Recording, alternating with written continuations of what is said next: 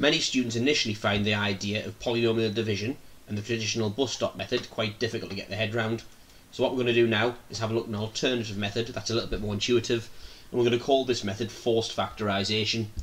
So this question is asking us to find the quotient and remainder when x cubed minus 9x squared plus 7x plus 33 is divided by x plus 2. So we're going to divide that by x plus 2.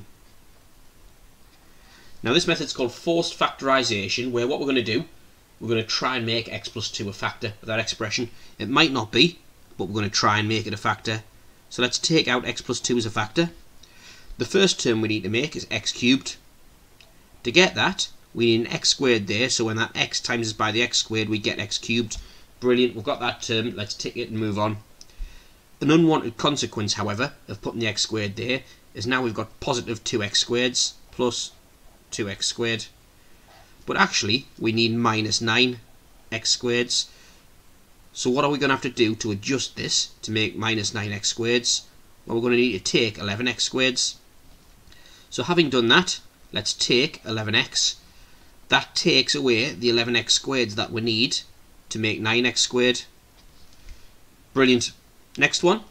So minus 22x was an unwanted consequence of what we've just written there.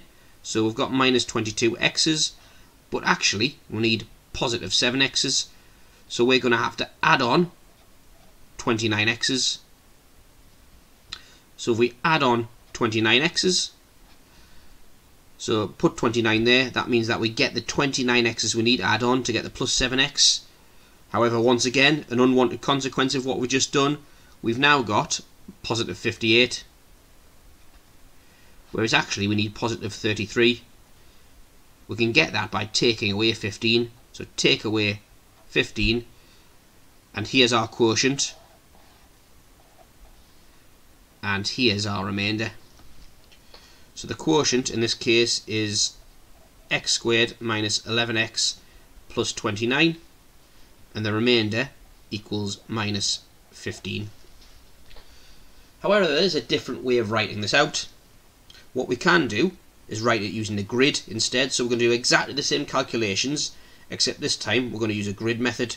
So rule that off, and once again x cubed minus 9x squared plus 7x plus 33 divided by x plus 2. Let's put it in a grid.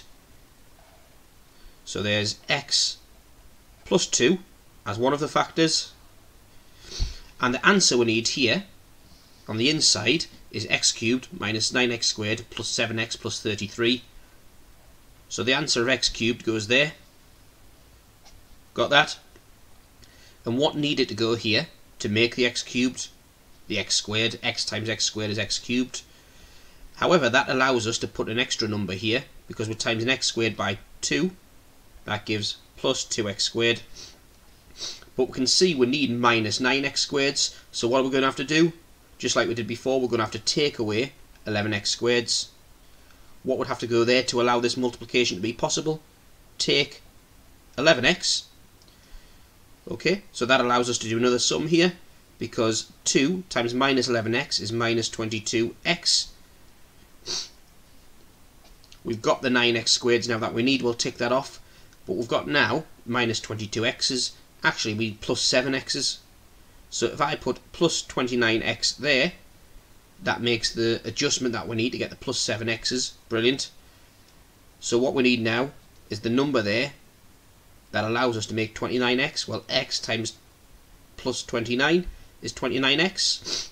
But that gives us here an extra plus 58. So on the outside, we're going to adjust for that. So we actually need plus 33. So if we take 15 on the outside, and here is our quotient, and here is our remainder. So this is exactly the same method as here, and it's actually exactly the same method as the bus stop as well, but all of these just have different layouts. All three lead to the same outcome, so it's for you to choose which one you prefer. For more resources like this, subscribe to our YouTube channel or go to A-levelmathsrevision.com.